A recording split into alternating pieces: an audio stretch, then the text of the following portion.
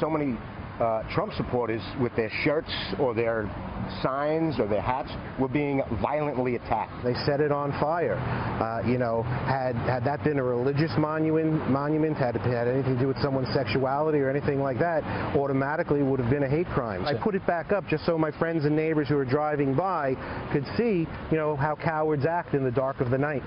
Those are previous guests. They live on Staten Island here in New York City. They were on risk and reward. They had their Trump sign burned down on their own personal property. Well, get this. My next guest found a different way to show his support for Donald Trump. He took a weekend chore and he turned it into a more permanent statement. Walter Mazlowsky joins me now. Walter, what inspired you to mow Trump into your lawn? That's a big sign. Yes, it is. I guess when I started off, I had no idea how big it was going to be. I was just mowing the yard, and I don't know, something just hit me to lower the mower blade and keep going. But so first I went in the house and printed off the word Trump on a piece of 8.5 by 11 paper and laid some graph paper over it and plotted some points where a 1/4 inch square was 10 by 10 feet.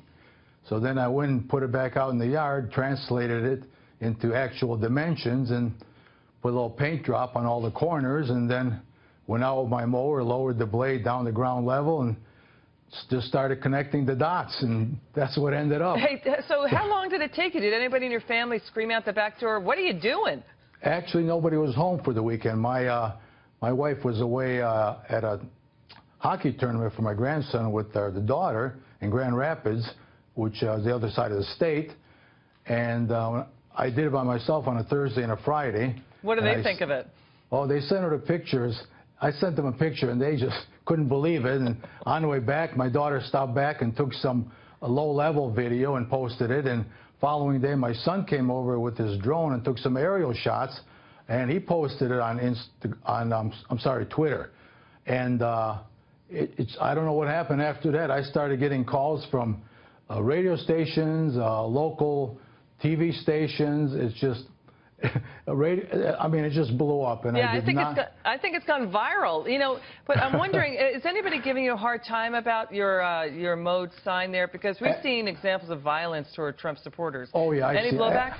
No, not personally. On Twitter, there's been very, very few people considering how many are responding with positive comments, and there's nothing threatening. It's just that's disgusting, and how can you do that? And my answer is you're welcome to put a Clinton cutout in your yard. A final thought, Hillary Clinton recently said, "Why aren't I 50 points ahead?" Well, some could say, well, you call Trump supporters deplorable and you say they're implicitly biased. 5 seconds. Go ahead on that.